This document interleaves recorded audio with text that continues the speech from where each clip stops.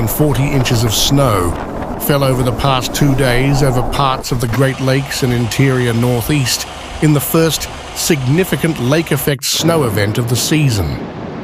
The heaviest snowfall was recorded at Constableville, New York, where 42.7 inches landed. All lake-effect snow warnings expired at 7 a.m. Wednesday. By the afternoon, the snow was winding down across the Great Lakes, with a few flurries or light snow showers trickling across lakes into northwest Pennsylvania and western New York.